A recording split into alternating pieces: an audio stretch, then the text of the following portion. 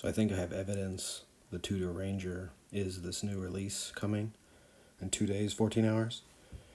If you go to their site and look at the URLs for the different watches, you can take off like the actual model number and just have like Black Bay Pro, Black Bay, and it will bring up the different watches.